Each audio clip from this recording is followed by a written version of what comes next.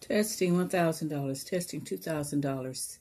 I've got a website that will do the budget for you. It's called budgetworksheets.org. And you can have a college student budget, a family budget of $3,000, $4,000, $5,000, $6,000, up to $10,000 a month. And you click on it,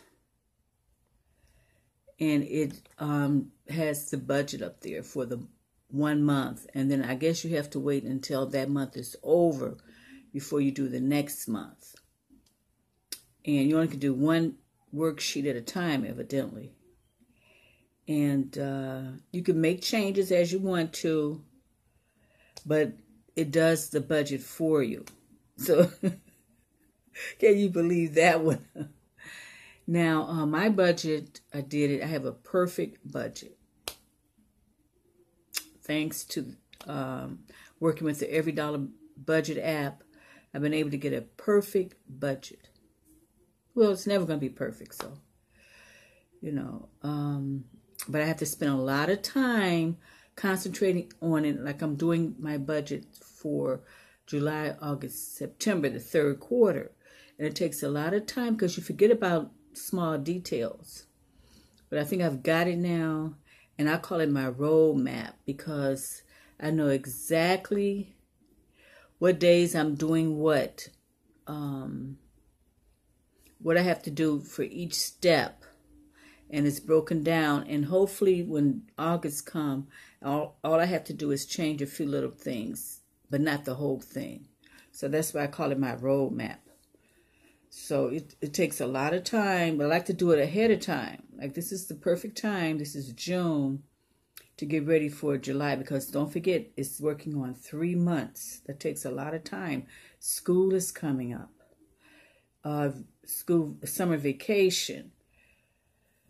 So it takes a lot of time. And usually I'll redo the budget about 3 times before I have come up with my final budget. But this time, since I'm working on the third quarter, for the whole quarter, July, that's 90 days, July, August, and September, I've had to revise it like 5 times. I do it in my notebook first. And then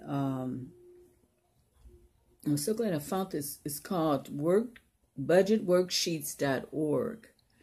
And it's very interesting.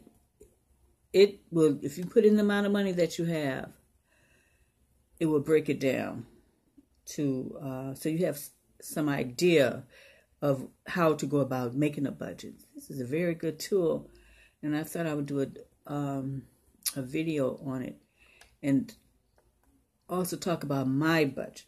It took 5 redrafts and 5 drafts to do it, but I've got it perfect, and it's just perfect. July. I shouldn't have to change it until the end of September, getting ready for the fourth quarter, because then I have to start preparing for Christmas. So some people say it's time consuming. I don't know. I just spend a lot of time on mine ahead of time before I start spending. So this should be helpful to you. You want to look it up. It's very interesting. And like I said, it has the college student budget, and that's the one that seems to appeal to me the most, because you have to add color in your life, and when I do my redrafts, I use magic markers. Life is about using a whole box of crayons. And so whatever you have, if you have a $3,000 budget, which that's the smallest one. After college student, it's $3,000 a month to $10,000 a month, but it does it for you. You can't ask for more than that. God bless you. Run and get your bills paid, and it's so nice. I was able to tell friends about my budget.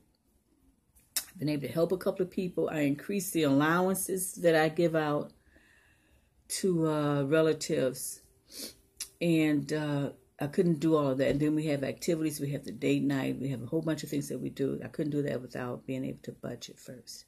And it's such a joy. God bless you. Run and get your bills paid. Bye.